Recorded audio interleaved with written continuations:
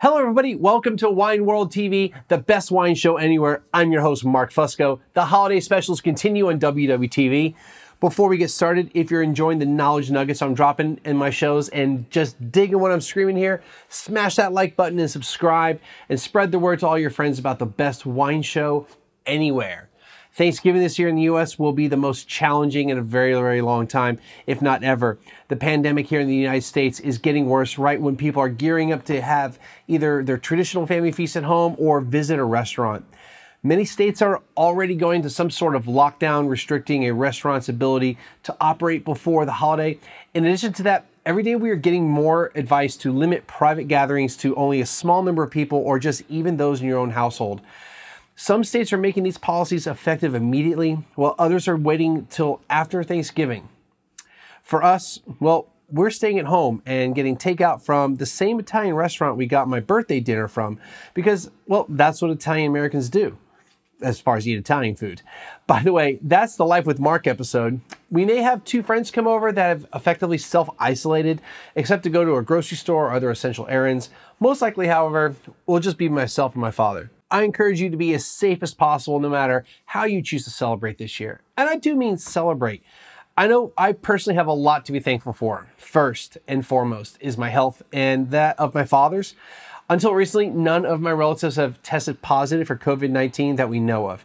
Second, or really an extension of the first, is that no one I am close to has been infected by COVID-19. Third is that I never lost my job. I'm considered an essential worker. If I had stayed in the restaurant industry, I cannot say that I would have still had a job. My employer just before my current one has basically shut down. I may have still had a job, but very likely I would have been furloughed. The place before that did shut down for a short period of time and then did takeout, but the managers there stayed on and took a pretty severe pay cut, almost equivalent to what I took working where I work now. And with more potential lockdowns on the horizon, there's a lot of uncertainty in that industry. Fourth is that despite what looks to be a difficult winter coming up, there is light at the end of the tunnel with some promising vaccines. I also read a couple days ago that with few exceptions, anyone that has been infected with COVID-19 will very likely have multi-year immunity. Combined with vaccines, we could see COVID-19 become very preventable and maybe even more. Now, that's just my non-expert opinion, so don't quote me on that. Anyway, you know what I'm an expert on? Yeah, you guessed it. Eating and drinking. So let's get into some hopefully awesome wines and what should be a fairly traditional Thanksgiving meal. All right, so here's the deal. With a lot of people out there not being able to gather with their families and friends, cooking a large turkey with all the trimmings may not make sense. But you still have to want to have something close, right? Now, there are some places that kind of anticipated this, that raised turkeys, and they were either harvesting them early or they were purposefully trying to make sure that the turkeys were smaller. I also saw that some of the places were cutting them in half. Many supermarket chains make these dinner for one meals. Now, back in the day, we'd probably call these TV dinners, and they were like frozen, and we still have frozen dinners, but these are higher quality meals. I've had a few, and they were well-prepared meals. A couple were just okay. It's hard to replace a truly home-cooked meal with something you microwave, but we're in an unusual situation, right? If I didn't live with my father, I'd be in a situation of having to fend for myself. I lived alone for a couple decades in a few cities other than San Antonio and working in an industry that makes it almost impossible to travel out of town to visit family for any of the holidays. So I know all too well what it's like to have a frozen pizza or a TV dinner for Thanksgiving or Christmas in a small apartment by yourself. It frickin' sucks. So if there's a fifth thing I'm thankful for is that I've been able to spend my holidays with family here in San Antonio. I've had to work on the actual day for much of that time, but now I'm at a place that is closed for Christmas and closed at 2 o'clock on Thanksgiving. So even if I did have to work on Thanksgiving, I'd be home by 2:30. So that's what this episode is about. Single people, couples, or very small families where a large dinner isn't realistic. With that said, even if you are lucky enough to need that 10, 12, 15, 20 pound turkey with all the trimmings, I've got you covered with the wine. Now I'm gonna give you the information about the wines first, and then I'll taste the wines and then do the pairing. So what that means is you don't see any food here. So when I finish the wines, when I tell you about the wines, I'm gonna go heat up the meal, I'm gonna bring it here, and we're gonna do the pairing. Okay, first off, I was approached by Ferrari, the winery, not the car company. They make champagne method sparkling wines in the Trentino Alto Adige region of Italy. Let's take a look while I drop some knowledge nuggets of the area. By the way, Google Earth has been really flaky creating these videos for this episode, so I'm not sure if I'm using it in ways that it's not intended to be used or what. I've tried to eliminate as much of the glitching as possible, but some of it's just unavoidable. The region is in the northeast part of Italy. Alto Adige is in the north and Trentino is in the south part. The Lombardy region is to the west and Veneto is to the east. Austria is over the mountains to the north. The Ferrari Winery is in the town of Trento. Across the street from the winery are some vineyards. Their site mentions mountainside vineyards, and these would qualify. Not sure if they own those, but the picture on the website looks like it could be from the same mountain peak with the same mountain peak in the background. It was founded in 1902 by Giulio Ferrari with the intent to make champagne method sparkling wine that would compete with the best French champagne. The Trento DOC is Metodo Classico only DOC. He is also credited with being the first to have substantial plantings of Chardonnay in Italy. In 1952, having no heirs, he chose Bruno Lunelli to take over the business. During the 1970s to the 2000s, they expanded the lineup of wines, including the one I'm going to taste. The Lunelli family continues to own the winery to this day. They sent me 2 wines. The original email talked about pairing with pizza. I'm sure they both go great with that. Today, we are going to do the Rosé. I may use the Brut for Christmas or New Year's, or maybe I'll just pair it with some of the best pizza in San Antonio. That'd be known as Florio's. So let's talk about the wine. We have the non-vintage Ferrari Rosé. Suggested retail price is $35.99. It's 60% Pinot Noir, 40% Chardonnay. It's hand harvested at the end of August to the beginning of September. 20 months lees aging. It's 12.5% alcohol, and the first year production is 1969. So why a rosé sparkling wine? Well, it's a great palate cleanser and starter. I chose the rosé over the regular Brut because I felt it would be a better pairing with turkey, stuffing, sweet potatoes, that kind of stuff. There should be a savoriness to it that will go well. So for wine number 2, I went mostly traditional, a winery that kind of has a special place in my heart. That's Trimbach. Now, back in 2017, I had the pleasure of meeting and tasting with Julian Trimbach. For the full story, I've linked to my interview with him in the description below. The short version is that they've been making wine in Alsace since 1626. They are located in the town of Ribeauville. They are considered one of the top wineries in Alsace, with their top bottling being Clos Saint-Hune. They also make a Riesling called Cuvée Frédéric Emile. We affectionately call it Freddie Emile here in the States. That's from 2 Grand Cru vineyards right behind the winery. And while they make amazing wine from a few different grapes, Riesling is really the one they are best known for. And this one does not break the bank. So let's get into what it is and the reason for the pairing. It's the 2016 Trimbach Riesling. You can get it for around 20 bucks, give or take a couple dollars. 100% Riesling, it's dry. Its residual sugar is 6 grams per liter. Now that's coming from the LCBO website. That's a Canadian wine shop that sends out every wine it sells to an independent lab for testing. So this is the measurement they got for this vintage. And the ABV is 12.5%. Riesling is a classic wine for Thanksgiving, but normally we would go to Germany for it. Now, German Riesling can be any sweetness level from dry to dessert wine sweet. Much of it will be in what they call the fruity style over there. We would think of it as like off dry, not really sweet, but not really dry. Many people think Riesling is very sweet, and there's plenty of that, but those still harken back to the days of Blue Nun. So yeah, Merlot, you think you got it bad? Yeah.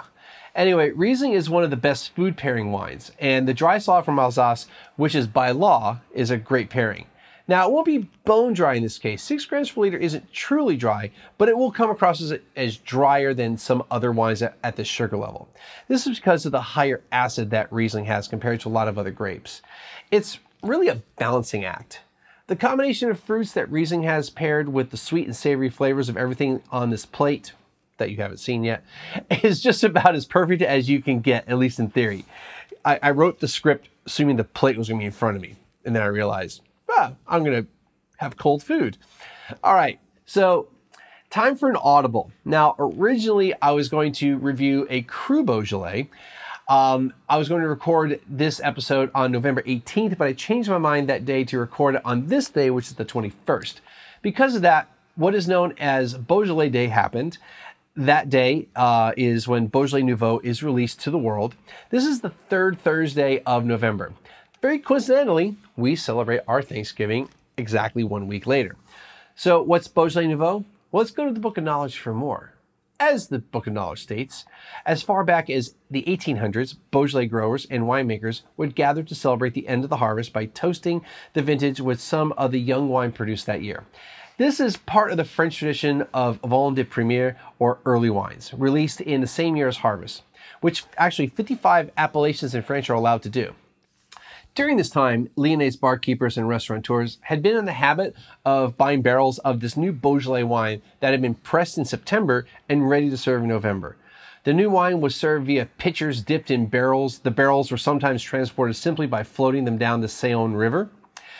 Now, once the Beaujolais AOC was established in 1937, the AOC rules meant that Beaujolais wine could only be officially sold after December 15th, in the year of the harvest. These rules were relaxed in 1951 in the Union Interprofessionnelle des Vins du Beaujolais, or the UIVB, formally set November 15th as the release date for what would henceforth be known as Beaujolais Nouveau. In 1985, the INAO, which is the overall body of regulation in France, established the third Thursday of November to allow for a uniform release date for the wine. The wine used to be released from France at 12:01 a.m. on the third Thursday of November. Now, during the 2000s, the release rules started to be relaxed, with the wine shipped ahead of time and released to the local markets at 12:01 a.m. local time. Now, this past decade, it started to be sent to retailers ahead of time on the third Thursday, with the instruction to not sell it until the third Thursday. So that's the history. Now, what Wikipedia doesn't tell us is that much of this was also to establish some quick cash flow to the producers of the area. Also, not in Wikipedia, was Georges Dubouf's role. So back in the 50s, when the UIVB relaxed the rules, a race began in seeing who could get the wine to Paris first. This part's actually in the Wikipedia entry. However, by the 70s, Dubouf really capitalized on this and was the biggest marketer of the wine. So he's kind of thought of as the inventor of Beaujolais Nouveau, but as you can see, he didn't invent it, he just capitalized on it. He also came up with the phrase, "the new Beaujolais has arrived," which I'm not going to try to pronounce the French, and which has been used until which was used until 2005, when it was changed to "it's Beaujolais Nouveau time." Dubouf is the largest producer of Nouveau and is known for an abstract flowery label. Now, sadly, Georges passed away earlier this year. So what about the wine I'm going to use? Well, it comes from Joseph Drouhin, as how we pronounce it here in the United States. It's pronounced kind of like drone, but with like a in, so like Drouhin or drone. I can't do the French pronunciation properly, but Drouhin is fine. It's kind of like my last name. We say Fusco, but in Italy it's Fusco. But that's easy to say. But anyway, so why use this one instead of Dubouf? Well, last year was the first time I'd had Nouveau in quite a while, and of the 2 to 3 I tried last year, this one I thought was the best tasting, at least to my palate. In addition to that, it was the cheapest of the group that was available where I bought it. So this bottle retails for $11.95, and that's after a discount. So Beaujolais Nouveau seems to have gone up in price recently. Granted, some of that is, attributed to, or could be attributed to the 25% tariffs that happened this year, but not all of it. Plus, some of the ones I saw were village level, so I guess they're more expensive, but I've never really noticed a village level Nouveau. I'm sure it's existed for a long time. I just really have never noticed it. Anyway, what about Drouhin? They were founded in 1880 when Joseph Drouhin was 22. They are located in the city of Beaune, with cellars under the wine museum. I remember walking past them in 2017 on a Saturday after going into that museum. There's really nothing spectacular to show via Google Earth, so you won't see any video for that. Anyway, they are one of the most respected producers in Burgundy. They have vineyard holdings throughout Burgundy and work with many growers too. They also practice organic farming on their own vineyards. They make wines from everywhere in Burgundy, from Chablis to Beaujolais. Yes, Beaujolais is legally part of Burgundy. They also have a property in the Dundee Hills in Oregon. They make spectacular wines on both continents. This wine is a 2020 Joseph Drouhin Beaujolais Nouveau. It's 100% Gamay. It's carbonic maceration, hand harvest by law. The residual sugar is, according to LCBO, 2 grams per liter. It's 13% ABV. Carbonic maceration is a whole berry anaerobic fermentation which emphasizes fruit flavors without extracting the bitter tannins from the grape skins. 2 grams per liter of RS is pretty dry. Now, this was taken from the LCBO website, and their label looks a little different than this one, but I'm sure it's the same wine. Anyway, Beaujolais Nouveau is generally regarded as a sweet wine, but that's not necessarily due to a high sugar content. We perceive fruit-forward wines as sweet when they are technically dry, and it's kind of very confusing to a lot of people. When I get to the wine, we'll see how sweet it tastes. Now, why use this for Thanksgiving? Well, that fruity flavor can pair very well with typical Thanksgiving fare, especially with cranberry sauce. Now, Nouveau is very easy drinking, has low tannins due to the way it's produced. Now, like I've already said, I'm not necessarily a fan of this style of wine, but Drouhin's from last year was pretty decent.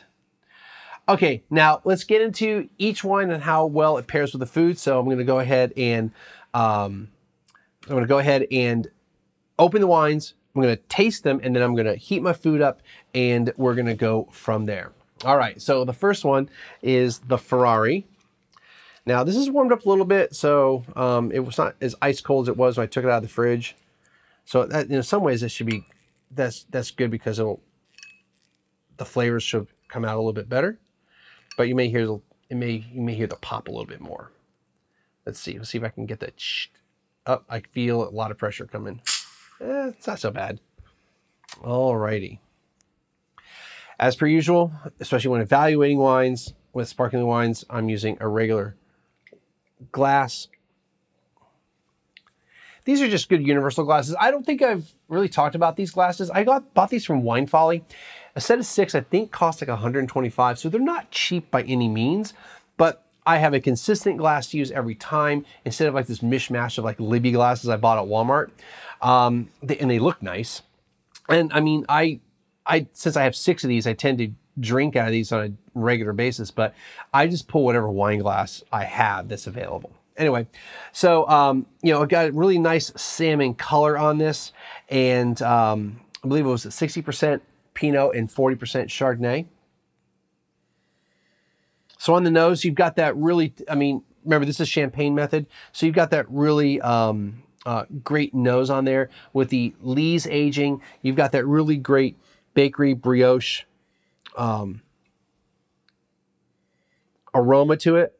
I also get that really great kind of strawberry and red berries on the fruit. And that's why I like really sparkling wines, especially champagne or champagne method rosés, because the bruts, the non-rosés, sometimes are, I don't want to say one-dimensional, but they don't necessarily have that red berry fruit that I really like out of rosé. Now, hey, I'm not going to turn down champagne of any color or just really good sparkling wine of any color. But yeah, I tend to gravitate towards rosés a lot. So yeah, I get that really good, right, nice berry aromas and that good bakery and brioche type of thing. Let's see how it tastes.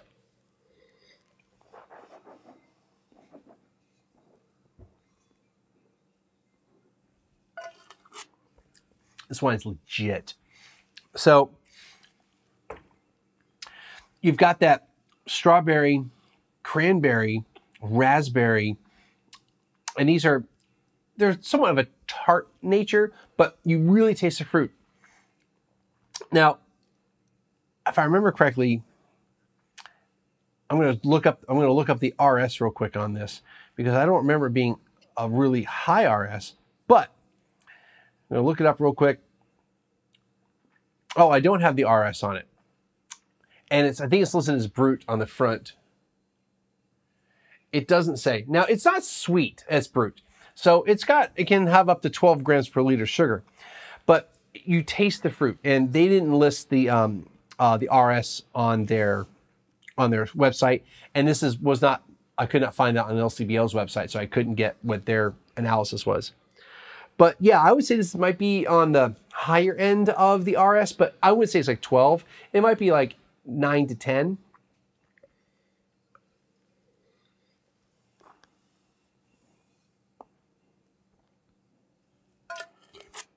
But what that does is it balances the acidity. This is still a very acidic wine, and it should be. That's what you want from sparkling wine. It might be a little bit lower than that. It might be just that first attack had a little bit of perceived sweetness. Now it's really in balance. And that's the goal of how much of that dosage you put in there to really balance out the wine. And a lot of it is like seasoning to taste. The winemaker, the cellar master, might have a certain style that they want to preserve, or it might be just a personal preference, especially if they're the founding winemaker of the winery. And maybe that's what they like. Like Bruno Parri loves Brut Nature, like zero dosage. And that's awesome. I love zero dosage. But that doesn't mean that that's the best. Sometimes having a little bit of dosage, having a little bit of sugar in there to balance things out is what's needed. Anyway, this wine is super delicious. Like I said, you get the great berries, that brioche comes through again on the palate. And the texture, you have really the fine bubbles like you would get with Champagne Method.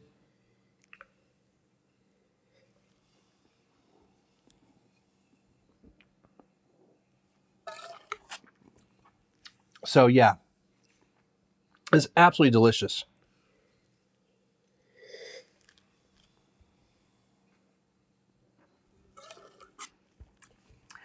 And I anticipate, again, one of the things about sparkling wine is texture, not just of the wine, but when you pair it with food, it can be a really good compliment. All right, let's do the Riesling. So the 2016 Trimbach Riesling. This was a great visit when I went up to Alsace. That was a 3-hour each way drive from Beaune. I didn't have any other appointments that day. And it was actually my first appointment of the day. I mean, first appointment of the whole trip. And I had gotten into Beaune around 7 o'clock that night, the night before, had dinner, and I woke up at 5 in the morning, and I'm totally fine because I just don't get jet lag. I also don't get hangovers. So it's good to be me. The traditional style hangover. It doesn't mean I'm not affected the next day, but it really doesn't affect me that much. All right. So, I am so psyched about having this wine here. So true to form with Riesling, you get that petrol. We call it petrol. In this case, it has kind of like that it is a bit of a shower curtain thing. That's a good thing. But also has like that kind of wax, like when I was a kid, the zoo had those wax animals it would make in the machine, and it had that, and when it was hot, it had that hotter wax type of smell to it. So you've got that.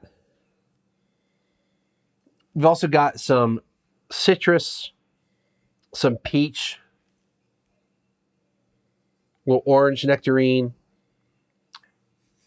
The fruit is really kind of behind the petrol, or TDN is the actual chemical compound that produces this, and that's fine. This is one of those I would nose and be like, oh, I got Riesling. Now, where does it come from? That would be the guessing game at this point.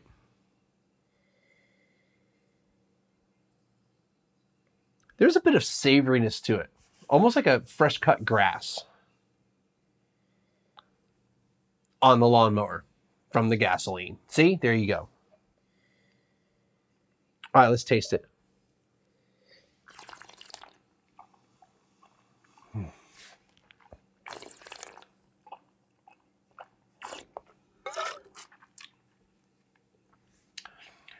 So now the fruit cup really starts coming through. The acidity is up there. Makes your mouth water, which means your mouth is ready to go when it's time to get some food in your mouth, right? Or to drink more. So you've got I think it's literally fruit cup. So it's kind of like, it's not sweet, okay? But you have that kind of almost syrupy, like the fruit cup you would get as a kid that has like the grapes and the little cherries and the apple and the pear and the pineapple and all that kind of stuff. It's all in there. Orange, nectarine, it's all in there. I mean, one of my mentors said, if you get a fruit cup, Riesling should be at least in the conversation, especially if it's a high acid grape. If it's not a high acid grape, then a wine that's probably not Riesling. But, oh yeah. And as per usual, no new oak on this. I think this is probably stainless and concrete. I don't, on their higher end ones, they may have some large Foudres or large neutral barrels, but I'm pretty sure for this, it's concrete.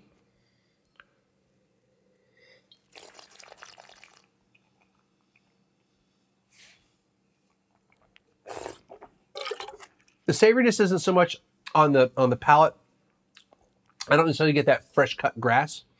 But if it stayed in a savory note and maybe even like a tarragon or something like that, I might have taken this to Austria, because Austria tends to have dry Rieslings for the most part, but they can be sweet too.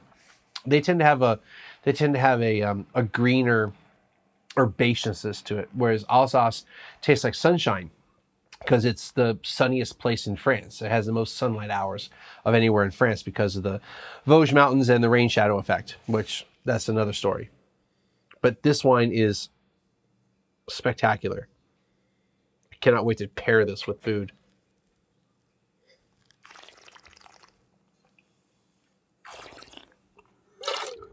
All right, the Drouhin, or Drouhin.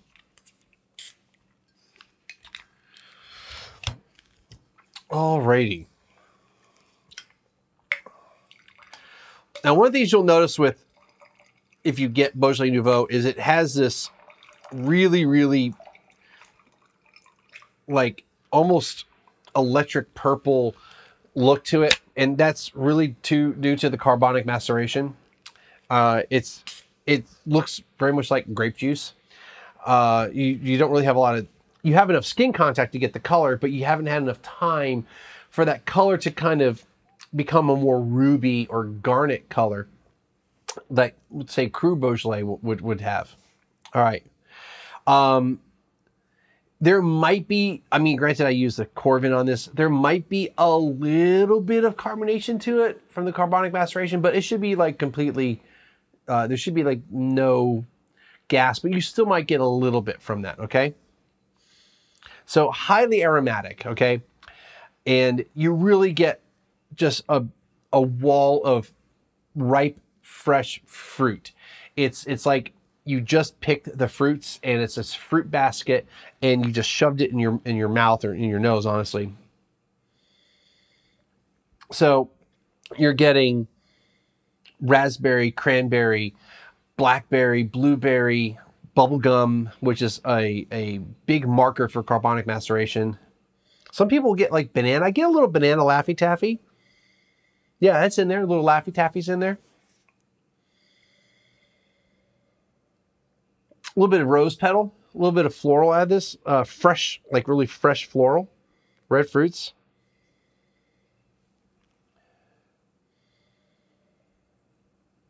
And while they don't put like new oak aging on this, it probably sat like a neutral barrel, probably sat in stainless. But I also feel like because of all the processes from the carbonic maceration, there's like this wood quality to it, but not from wood aging.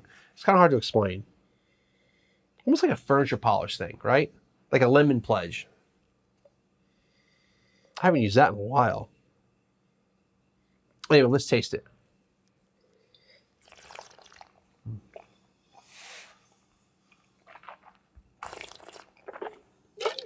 So this is grandma's wine, okay? It's actually not sweet. It's actually pretty dry, but it tastes sweet, right? It has those fruit flavors. This is, you know, Uncle John, Aunt May, Grandma, they don't like wine, but they'll like this because it's not bitter. It's not tannic. There's the tiniest of grip to it, right? It lets you know it's wine still. It's not grape juice, right? But absolutely very fruit forward.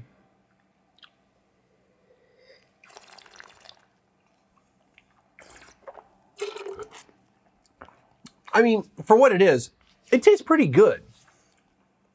this might be something I would go every day, but to me, this is not, I could drink most wine by themselves. This one, I really need to pair food with it because I need that balancing act with the really, really fruity, very fruit forward style that's still dry, but I need something to counteract that. All right, so I'm gonna go ahead and heat up my food, get it on a proper plate, and we're gonna do the wines with the food. Okay, so I got a third glass. That way I have one glass for each wine. I've got my turkey dinner here, and I'll show to you here in a second, but it's turkey, green beans with almonds, sweet potatoes, and stuffing. And it fills the plate. So, I mean, there's definitely a lot of stuff going on with this.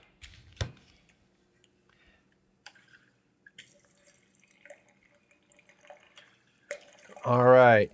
This is actually my dinner tonight. So I'm recording this, it's about 8 o'clock. So I'm eating dinner a little bit later than normal, but I started doing all the prep work around 7. So, so you can see the plate. So I brought the fancy plate out, you know, not the normal plate we use. I even got my fancy silverware and an actual napkin. Anyway, so turkey, you have your green beans with the almonds, your stuffing, and your sweet potatoes. So I said it fills the plate, and you really got a good portion of food here. All right, so what I'm going to do is, for texture first, I'm going to do the stuffing with the rosé, which is sparkling wine.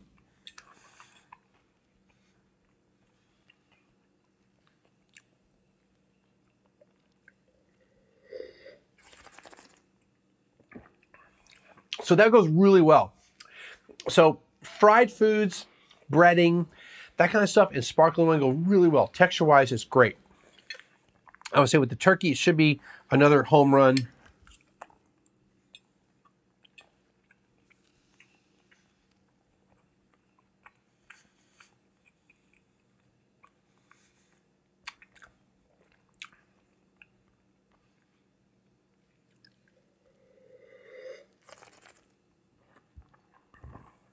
It goes really well with that.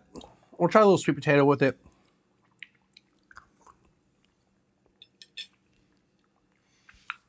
I'm not the biggest sweet potato fan, but it's part of tradition, right?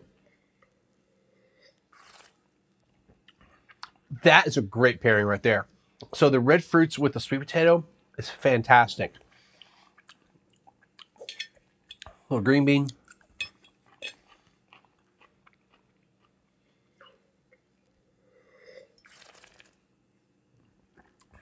That works. It's a little herbaceousness with that, but I think it works because this is a little bit of savory in that. Now let's do the Riesling real quick. Now the one thing that kind of sucks about these types of dinners, the instructions say heat for 1 to 2 minutes on high in a microwave. I did 3. This is not hot, but in the interest of getting this done, I'm going to do this and then I'm going to reheat this. I'm going to put it on a plate that doesn't have metal on it and put it on a new plate and reheat it. You know what I forgot? The cranberry sauce, which is fine because I don't need it yet for this pairing.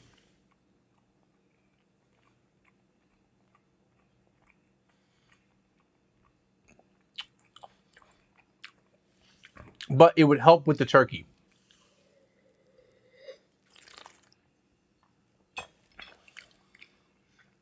Oh, wow. So turkey's kind of a neutral protein.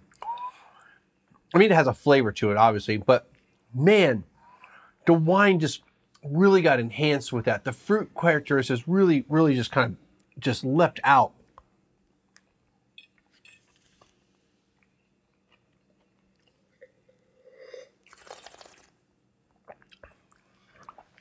This wine is going great with everything. what's happening is the food's like enhancing the wine. Now, you want a balancing act between the food and the wine, but everything is like taking the food is enhanced too. It's like taking the food and the wine to like another level, like the sum is greater than the parts, right?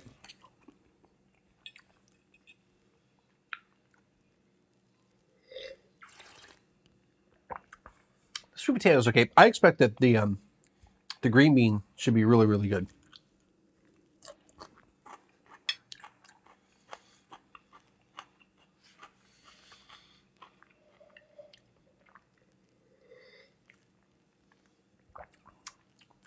The green bean's good. You know what goes even better with green beans? Gruner. So, I'm going to get up and get the cranberry sauce real quick. Okay, back. Cranberry sauce in the little plastic ramekin. Because you don't want to heat the cranberry sauce, right? I mean, I don't know. I'm going to throw a little bit onto the turkey. That'll help. I don't want to do too much because I'm going to reheat this. There we go. Slather that on there. Now, let's... Actually, I kind of dip it in the cranberry sauce. That's what I should have done. All right. I bet you this is going to be spectacular.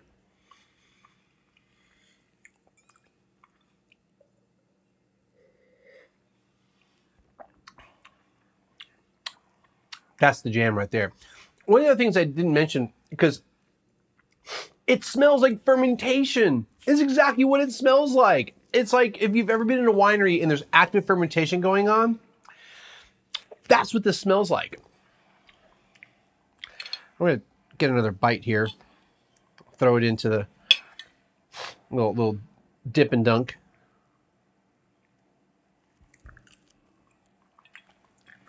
And go back to this.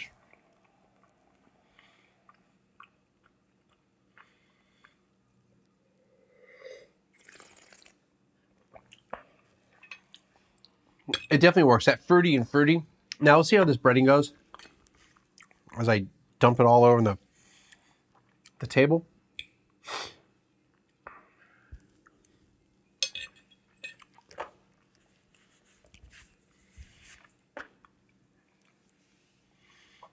This might go really well. Again, that really fruity characteristic. The stuffing is not sweet, but there's a bit of sweetness to the stuffing.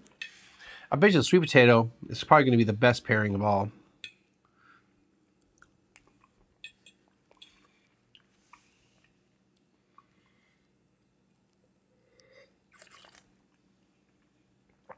It really enhances the sweet potato.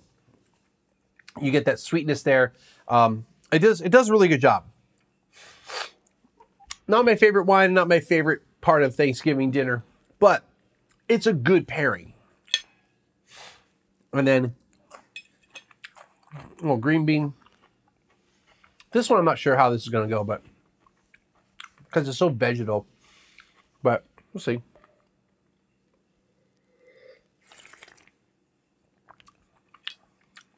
Well, actually, that's not bad. It works. Again, it's a balancing act. You got the bitterness of the green beans with the fruity, sweetish, not sweetish, like already heard, but sweet-ish style of the wine. It works. All right. Not bad. Not bad at all. Well, I'm going to reheat all this, get a little bit warmer. I'm probably going to give myself healthy portions of the rest of these wines, watch some TV, and chill. So yeah, so that's going to be the show today. Again, if you enjoy what I'm doing here, make sure you hit the like button and subscribe and tell your friends. And then until next time, cheers, salute, salute, however you want to call it. Have a good time and happy Thanksgiving. Be safe.